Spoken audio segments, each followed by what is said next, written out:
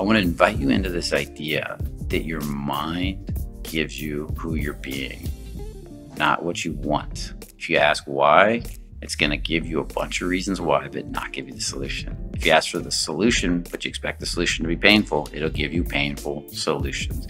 If you have a sense of expectancy that it's already happening and you really believe that, it's going to give you that. Your mind, as a supercomputer, can sort and give you all these things. Learn to use it to your advantage.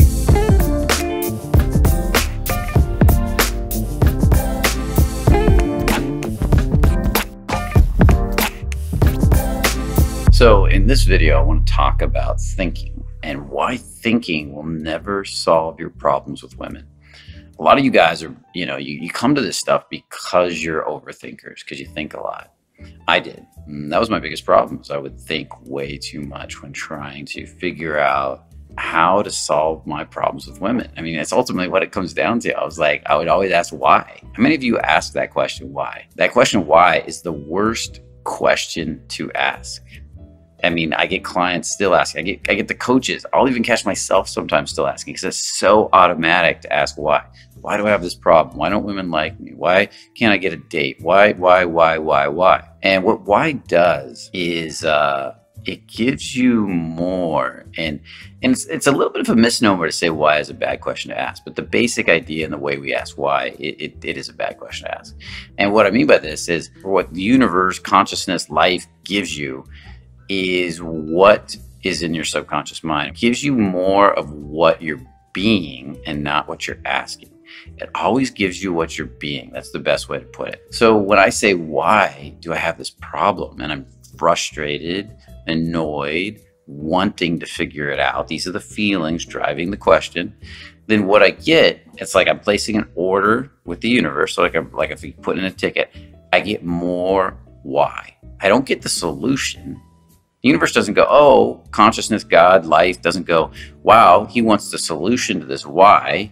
It says, he's worrying and stressing over why. Let's give him more worry and stress over why. Like the implied message in your question is, I don't know the answer. And so the universe has to give you more reasons you don't get the answer, you don't understand the answer, or hope or possibilities, but it can't give you the actual solution, because that's not the question you're asking. Now, if you were saying, what's the solution? Again, it would come back to, what are you feeling with it? Because you're placing an order, right? So what's the solution to this problem? It's a better question to ask. But if you're saying, what's the solution? You're still stressing and worrying in the background of your mind at the deepest level that you don't know the solution. I need the solution. I need the solution. You're still going to get more of a need for a solution than the solution itself. The moment you start asking, what's the solution? I know there's a solution, and you have the feeling of certainty, belief that there is one, belief that it's going to happen, belief that it's coming, and you start to develop that feeling, that's when your subconscious mind is going to start to direct you in a direction that's going to get the results you want. It's going to take you closer to the actual solution in this situation. So in your life, which of these questions are you asking? Now, I just gave you 3 scenarios, and you got to look at what your emotional relationship is, what your presupposition or what you're implying to your subconscious mind into the world, along with the question. And another way I could ask it is, why do I have this problem, with a sense of certainty that I'm going to get a why? And I'll probably get a clear why, but that's still not a solution, is it? I'll get a clear, distinctive why. This is why I have the problem.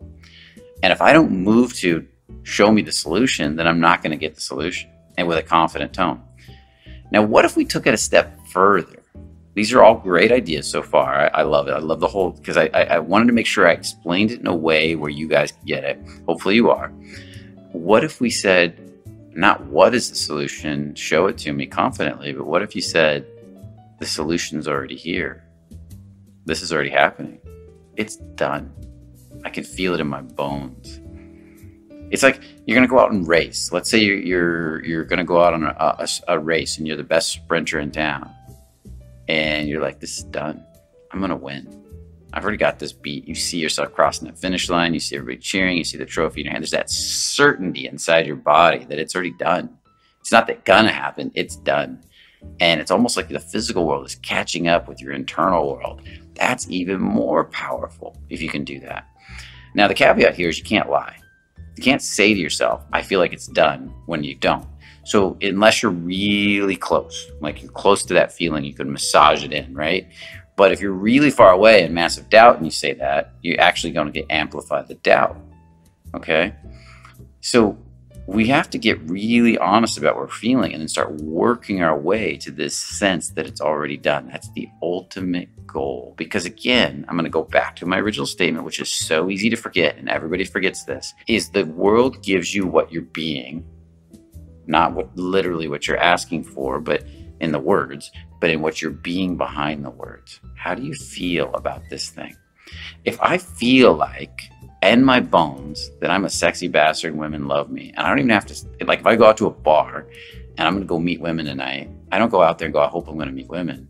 A friend comes up to me, maybe he's not nearly as good as with women. He's like, hey, you think you're going to meet women tonight? My response would be, if I was really solid, my response would be, well, why wouldn't I? I mean, I'm male, women like men. I'm sexy, women like sexy guys. It's going to happen. It's just the way it is. And there's that sense of certainty in that energy, in that belief, in that feeling. So I want you to kind of let this register for a minute. Can you get that sense of certainty? If you're really far from it and you say, why do I have this problem with women? And I say it's solved. What's the solution? Or take it a step further. This is already solved. This is happening. I can already see it happening. And your body goes into resistance and you can feel your body. If you can't feel your body, you need to watch my video on feeling, learning to feel your body. Then you need to work out that resistance. You need to get to a point, even if it's only 1%, where you can feel like it's already done or it's happening. One of the two. And if you can get 1%, you can get 2%. And that's how I do it. It's called the 1% rule. As soon as I catch myself asking why and worrying, I let go of the worry and I start saying, okay, what can I feel?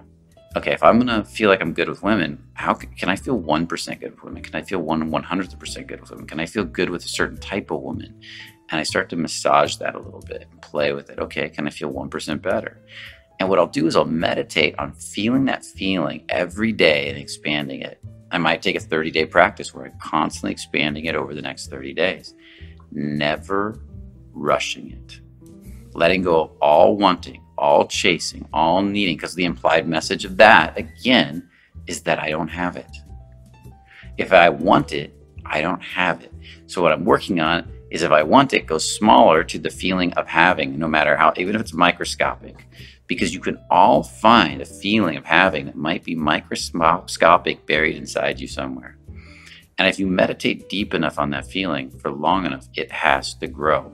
Whatever you focus on has to expand. So what I am always doing is if I got this big, let's say I've got 99% of my energy focused on I can't get women, but I've got 1%, I can see right in that situation I can get women. What I'll do is I'll move my focus to that 1% and I'll say, can I just enjoy this 1%? Instead of worrying over the 99, can I nurture this 1%? Can I play with this 1%? Until it turns into 2%. And then eventually 3%, and it starts to grow bigger and bigger and bigger as a feeling inside of me. Receiving what you want in life all comes down to cultivating the feeling of it. And you have to get really good at cultivating the feeling of it. A sense of expectancy, a sense of having, a sense of being at the ultimate level. And when you can do that, you can have whatever you want. And this is why thinking and asking that question, why, will never get you what you want. If I'm sitting there trying to analyze the solution, I'm not going to get a solution. Now, there is an exception to that rule. There are some guys out there that are analytical that seem to get a lot of success. Why is that? Because when they think why, they expect an answer. When they look for a solution, they expect a bunch of analytical reasons why, and they act on them and they get a solution. They have a built-in sense of expectancy and they think the analyzation process is what's doing it. And so they'll come up with all these analytical reasons why this is working. But what really did it was their sense of expectancy, their belief. You got to remember that your subconscious mind is a supercomputer. It's so powerful. So I've heard people say 10 to 40 million bits of data per second, and I've heard much higher. Joe Dispenza says it's much higher. And so your subconscious mind is processing at an insane rate. And if you put into it this sense that this is going to be hard. What's the solution? It's going to be difficult. It will go out and sort through all those millions of bits of data to find the ones that perfectly match what you're feeling. That this is hard, this is difficult. Here's some difficult solutions for you to ponder over. This will never work for me. Here's a bunch of reasons why it'll never work for you. Because it can sort through that 40 million bits of data per second and then feed those to your conscious mind. But if you have a sense of expectancy, this is done, and you really feel it in your gut and your turn on and your legs and your whole body's alive with that idea, it'll sort through that 40 million bits of data per second and find a bunch of reasons why that is true. And you'll start to see that. So you just need to hook onto that 1%, and that 1% can grow and grow and grow and grow. And next thing you know, you'll be 99% believing you're the shit with women. You're it. You've got it alive. Women love you. 1% of you will have some doubt, and you can just put that aside. You can even start shrinking that more. And it's about that ability to play with that transition with anything you want in life that makes it true. You remember, you got a lot of subconscious beliefs that might be holding you back in this area. And they're the ones that are asking why with all the pain. They're the ones that are beating you up. And it's going to take a while for those to quiet down. You don't just turn like a giant cruise ship. You don't spin the wheel and turn it around on a dime. You have to turn it slowly. And your subconscious mind is like a giant cruise ship. It's going to turn slowly.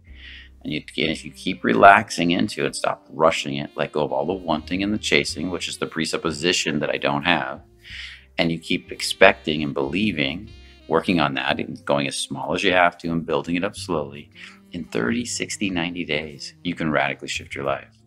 Now, one more thing. If you do that, and let's say you do a daily practice, I love daily practice. So if I do a daily practice of building that sense of expectancy, I'm going to work on feeling 1% more. I'm going to use affirmations, whatever works for you, whatever makes me feel good. If affirmations make you feel good, if revealing makes you feel good, if doing a collage of pictures makes you, and you just keep meditating on that every morning, and you feel a little warmer and fuzzier inside, and that's great. And you do that for 20 minutes, a half hour, an hour. But then you spend the rest of the day beating yourself up, wondering why. That's not good either. So you have to have, not only you can do that morning practice, maybe an evening practice, especially in the beginning, but throughout the day, you have to have a practice where you stop all that negative thinking over and over. It's going to happen a lot in the beginning. Oh, there's that negative thinking. I'm asking why again. I'm stressing. Can I take a 5-minute break and clear that out of my system? Then I'll take another 5-minute break later. And that's how I started when I really shifted my life in this business. I literally probably stop. Like, I don't even know how many times a day to stop my negative thinking and to welcome positive. You have to bring in something else. So I'd release the negative, welcome in the positive. I'd welcome the negative, see it, honor it, let it go, welcome in the positive, get my heart back open, be feeling good, relaxing the body, and move forward. Then about an hour later, I'd do it again. About an hour later, I'd do it again. Because I didn't want that stuff. Like, I'm doing this nice ritual in the morning, but I don't want those thoughts throughout the day to ruin what I've been building. So I'm constantly pattern interrupting those thoughts and starting to create a new internal reality for my subconscious mind. It's almost like a thinking detox, but not just thinking. You got to also look at your emotional mind. In the beginning, I used to try to just focus on the thinking, and all that did was cause a ton of stress. And for people that are super negative, get a copy of the revealing process, do this daily practice, morning, night, stops throughout the day, and you could shift your whole life, guys. You can shift so much in your life, change the whole direction, flow of it. That's what it's really about. I've done it. I've seen so many other people do it. So I want to invite you into this idea that your mind gives you who you're being, not what you want. If you ask why, it's going to give you a bunch of reasons why, but not give you the solution. If you ask for the solution, but you expect the solution to be painful, it'll give you painful solutions. If you have a sense of expectancy that it's already happened and you really believe that, it's going to give you that. Your mind, as a supercomputer, can sort and give you all these things. Learn to use it to your advantage. With that said, I hope you like this video. And what I'd really love for you to do is put your comments below. If there's something you really want to know more about, if there's an aspect of this you want me to go deeper into, I can do that. We'd love to do that. We're constantly monitoring the comments. Also, make sure to like and subscribe. Make sure to hit that bell notification. It really helps us to grow the channel, helps us to give you more of this great content that you love. And make sure to share the video. If you haven't shared it, share it with anybody, because again, that helps us to grow the channel and helps us to take off. We've been a little slow in our growth, and I get the feeling that we're not being exposed to a lot of people anymore. And so the more you put us out there, the more we can grow, the more content we can bring you. So I think that's pretty much it, guys. Hopefully, again, you enjoyed this video and you have a beautiful day. And remember, only the confident really live. See you in the next video. Take care.